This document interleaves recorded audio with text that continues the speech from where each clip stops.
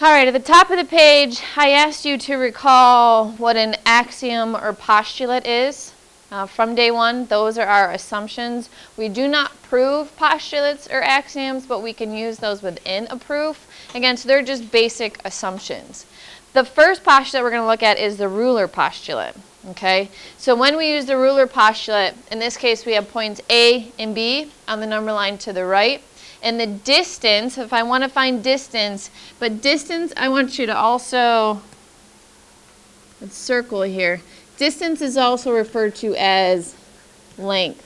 So when it says find the length of a segment, you're going to use the distance formula. With the ruler postulate, we're using this postulate for horizontal and vertical segments. And I realize for many problems within the coordinate plane, when you're finding the length of a horizontal and vertical segment, you can just count the squares. Okay, but when it comes to a proof, and we'll practice this today in justifying your answer, you do need to show the appropriate work, whether it's with the formula or whether it's with using absolute value. Okay, so we define the distance between points A and B as the absolute value of the difference of the coordinates of A and B. Before I write it on the right side, I just want to highlight what AB without the line over the top is and what AB with the line over the top, what that refers to. We saw the second one last class. This refers to line segment AB. And just instead of writing it out in words, we write the letters with the segment over the top. When it has just the letters, the two capital letters without the line, that refers to the length of segment AB. So if you're really good with using the notation, I'm okay with you using the notation, but when you start to write your explanations and using notation instead of words and you're doing it incorrectly, I'll let you know, okay? I'm going to ask you to switch back so you don't lose the credit. So length AB here is defined as the absolute value of the difference between those 2 points. So I'm going to do the absolute value of 2 minus negative 4. Would that be the same if I subtracted in the opposite direction, so negative 4 minus 2? Does it matter the order in which we subtract? Since we're taking the absolute value of the difference, the order doesn't matter. So in this case, we get the absolute value of 6 because when you subtract a negative, it turns to positive. Or in this case on the right, the absolute value of negative 6, the absolute value of either is 6. So AB, the length of AB is 6 units. Below that, when 3 points are collinear, you can say that 1 point is between the other 2. So if in a word problem, for instance, they say that, in our example, point B is between A and D, then you know they're all on the same line. So here, B is between A and D, where C is not. Segment addition. Okay, segment addition is really just, because we're going to look at angle addition, it's the sum of the parts is equal to the whole, which makes sense. So if we have B between A and C, I'm going to change this to a line segment.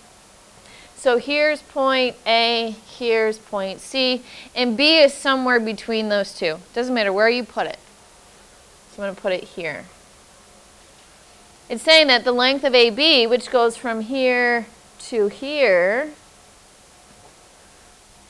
plus the length of B to C, which goes from here to the end point, that is equivalent to the whole, going from A across to C.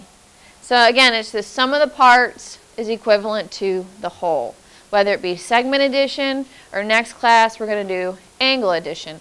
So in this case here, again, this is finding the length of MP.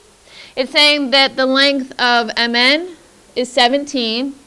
The length of NP is 3y, and then the whole length is 5y plus 9. Before I can find what the whole length is numerically, I need to know what y is so I can plug y in to find the length of the hole, whether I plug it in here or I plug it in here and then add the 17.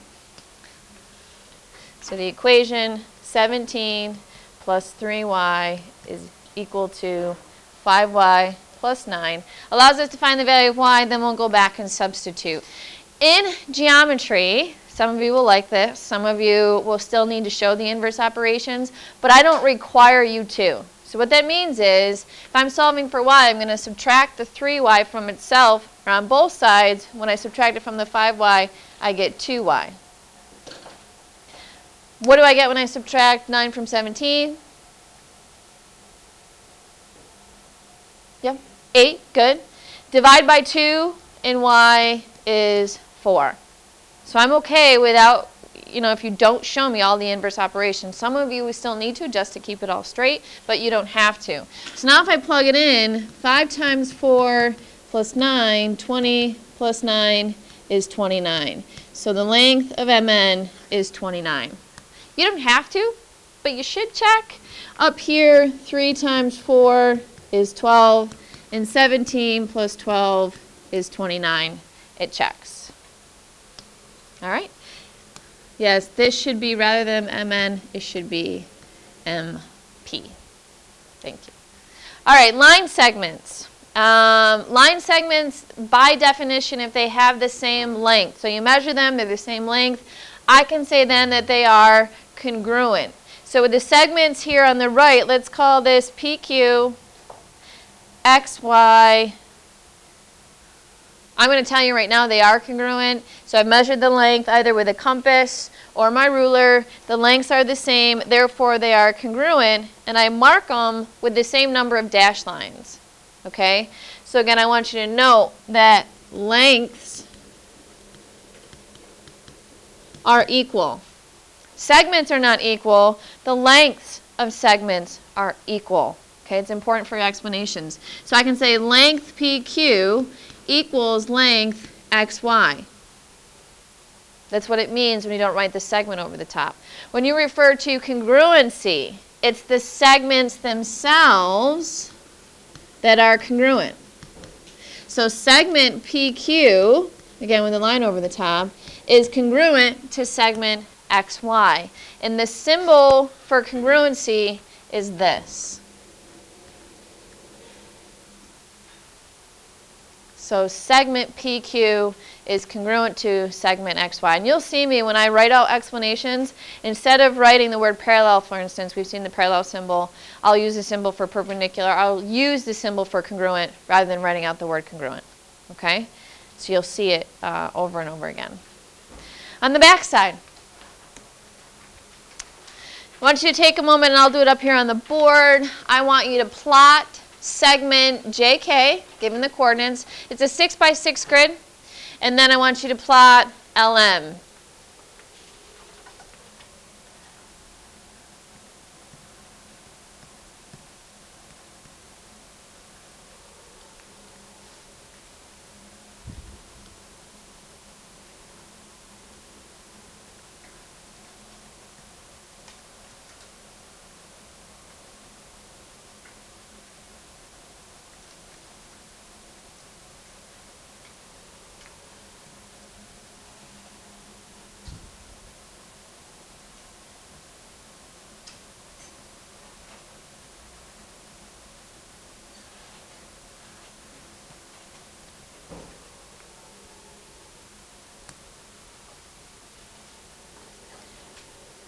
Again, in this problem it says plot the points in the coordinate plane, then determine whether the two segments are congruent and justify your answer. I know you're essentially not proving something, but we need to justify or show the work, and you really can't show that you counted the squares. So we'll talk about different types of problems in which you can count the squares and which you can't, but since you have to back it up and justify, we're actually going to use the absolute value of the difference between the coordinates. And if you look at the coordinates of JK, you should be able to, before you graph, if you notice, the y values are the same. If the y values are the same, there's no change in the y-axis. It's not going up or down. It's staying exactly level. So that's going to be a horizontal segment. So I'm going to subtract the x value is 2 minus negative 3. For LM, I'm just going to write it out first, what stays the same here is your x coordinate.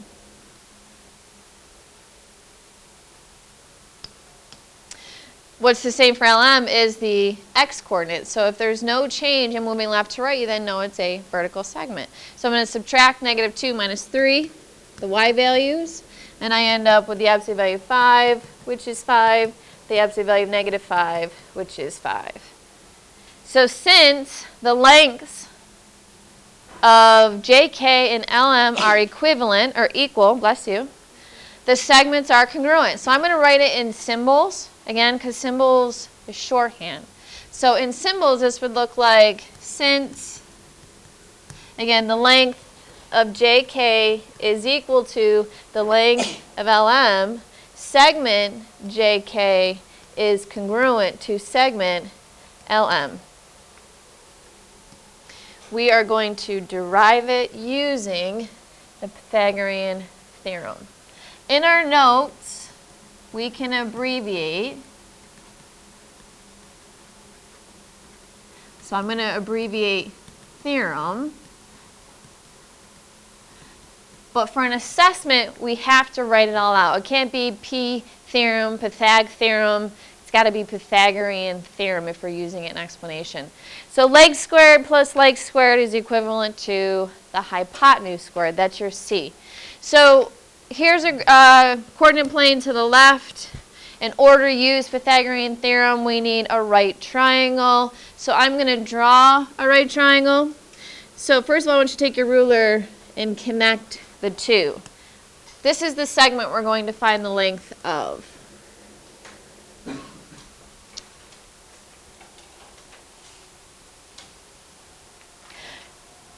Now, rather than using the distance formula, you can use Pythagorean theorem. In order to use Pythagorean theorem, you would have to find the length of both of your legs. So coming straight down.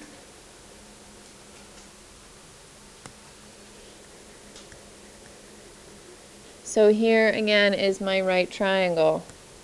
We're going to derive it. So I'm not going to look at those coordinates.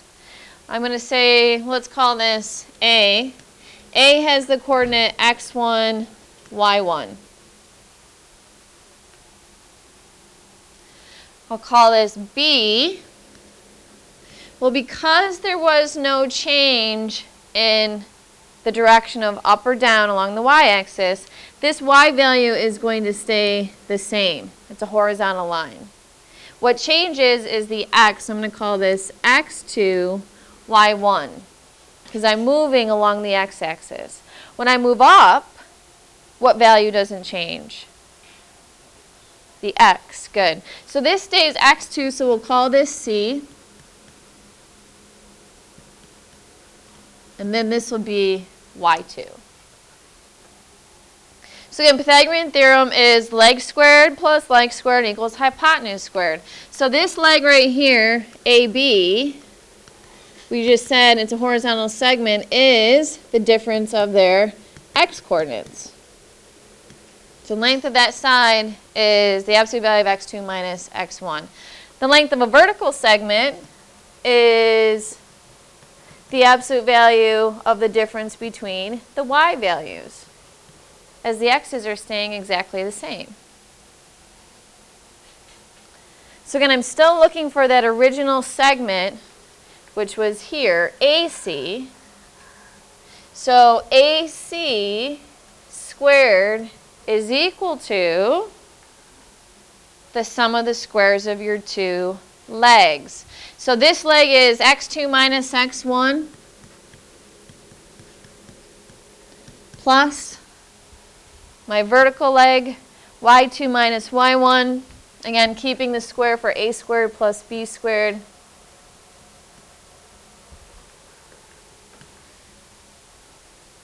And now I'm actually going to solve for AC. Okay? AC, again, is the length I'm trying to find, this segment right here. And to undo a power of 2, or square, what's the opposite of squaring something? Square root. Good. So I'm going to take the square root here. It gets rid of that square. I take the square root there. Now, because you're taking the square root of the sum of two squares, it doesn't cancel out those powers. Okay? So I'm going to write, but first of all, when you take the square root, you should realize that you do have two solutions, a positive and a negative. Again, in geometry, as I mentioned before, when you're finding the length of a segment, we will never have a negative measurement. So we reject the negative, and AC is equal to the square root of x2 minus x1 squared plus y2 minus y1 squared.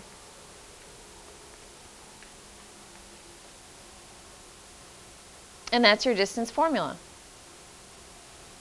So here, if x1, y1, and b, x2, y2 are points in the coordinate plane, then your distance formula, it's noted as a d. We're going to write the same exact thing, but see if you can write it without looking up. So all I'm going to do is copy this down below. But without looking up, see if you can write it down and just noting, okay, the leg squared, horizontal was x2 minus x1 squared. Vertical is the difference between the y values squared, and that's our distance formula.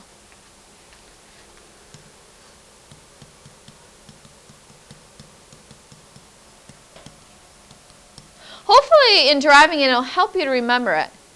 It's assessed through multiple choice. We use the distance formula through proofs, our coordinate geometry proofs, and through other problems throughout the year with some of our other polygons. So in going over it early and learning it early, we can continue to practice throughout the whole year. Okay? The other formula is midpoint.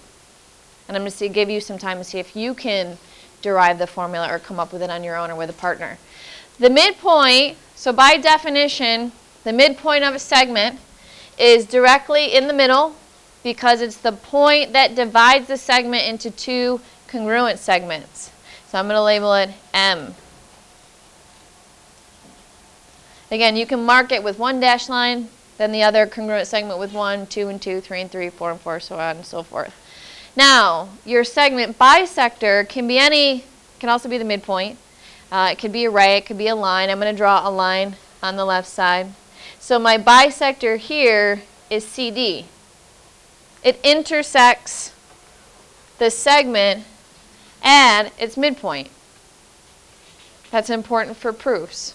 So with either a midpoint or segment bisector, with both, again, the length of AM is the same as the length of BM. And again, the segment AM is congruent to the segment BM. So I want you to take a minute and sketch a diagram for number 3. Again, so within the picture, JK from here to here is 7. K was the midpoint, so you can say I have the lines to indicate congruency. And then the whole from J to L is 4x minus 2. I need a volunteer to tell me the length of KL. Jason? 7 is correct. So if that's 7, what's all the way across? 14. So KL is 7. JL is 14. Just again, the sum of the parts is equal to the whole. Now in order to find x, though, if this whole is 14, I set these two expressions, one algebraic, one numeric, equal. And again, I'm going to solve for x. Add the 2 over, we get 16. Divide by 4, x is 4. So on the back side, says the coordinates of the midpoint of a segment are the averages of the x-coordinates and the y-coordinates of the endpoints. So it says A is x1, y1, B is x2, y2. Then our midpoint M, now the midpoint is a point which has an x value and a y value. So make sure anytime on your spiral, on a homework, if you're giving me the coordinates of a point, you need parentheses. If not, I'll let you know that it's incorrect and you need to fix it. So it could just be as simple as putting parentheses. Let's label our x and y axis. So again, if you bring it down onto the axes, this is your x1, this is the x2, and the same for the y1. Not that you need to write this down, but if you need to look at it on an axis, because your midpoint, that point right in the middle, how do I find out what this y value is going to be and what this x value is going to be? What are the coordinates of your midpoint? Go back to what it said in the description or the definition. Give you a couple minutes with the partner and see if someone came up to the board to write it down. What did it say the midpoint was? The coordinates, going back to that first statement within the box, the coordinates of the midpoint of a segment are the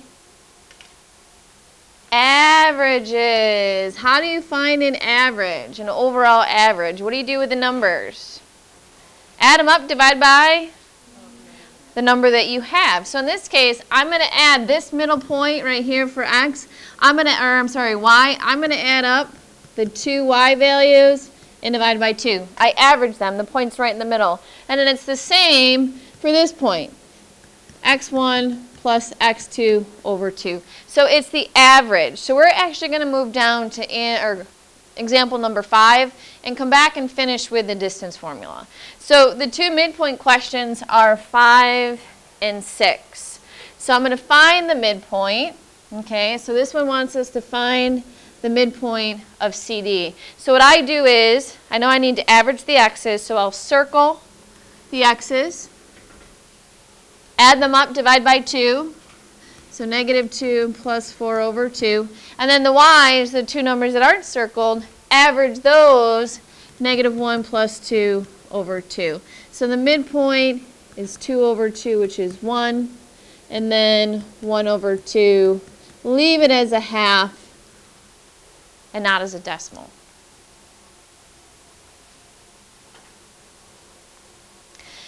Number 6 is different, and that it says M is the midpoint of AB. A has the coordinates, but M has the coordinates. So what you're looking for are the coordinates of B, and B is an endpoint. So we have to use that formula. So a picture here is going to help when you have to find an endpoint. So here's B, A, M's in the middle. Now I'm not drawing it to scale, okay? Meaning it may not be a horizontal line segment, but I'm going to just draw it that way to help me solve it. So A is 2, 2. M is 4, 3. What are the coordinates of B? What is the x? What is the y? Well, the formula said that I got the x value of the midpoint by averaging the x values of the endpoints. So 4 equals x plus 2 over 2. The formula said I got the y value from averaging the y values of the endpoint. So 3 is equal to, I'm sorry, that's supposed to be a negative 3, is equal to y plus 2 over 2. Cross multiply, you're done. Subtract 2, but do you want the easier way? Of course we do, right? The easier way is, again, the midpoint is equidistant from the endpoints. So if I go from 2 up to or over to 4 on the x-axis, we add 2. So 4 plus 2 is 6. Do you get 6 here when you cross multiply? Well, 4 times 2 is 8. Subtract 2, and x equals 6. Sure you do. It's just a matter of which method you want to use. The next y-coordinate, we go from 2 down to a negative 3 on the y-axis, so I move down 5 or subtract 5. Subtract 5 and we get negative 8. Again, if you cross multiply, 2 times negative 3 is negative 6. And when you subtract the 2, you get negative 8. Remember to write, again, your answer as a point or you have the x and y coordinates with your parentheses. To finish for today, we're going to go back up to example number 4, which says to find length or distance? Length, which means distance. So go ahead and, while I move up the screen, go ahead and write down your distance formula. Square root of your horizontal distance squared plus your vertical distance squared.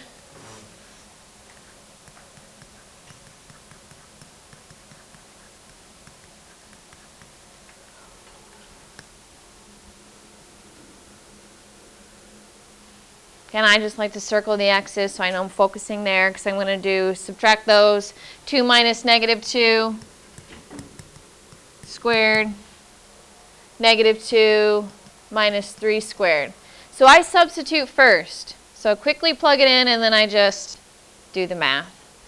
Subtracting negative 2, 2 minus negative 2 is 4. 4 squared, negative 5 squared. We end up with 16 and 25, which is 41. Don't forget to bring your radical symbol down. Simplest radical form.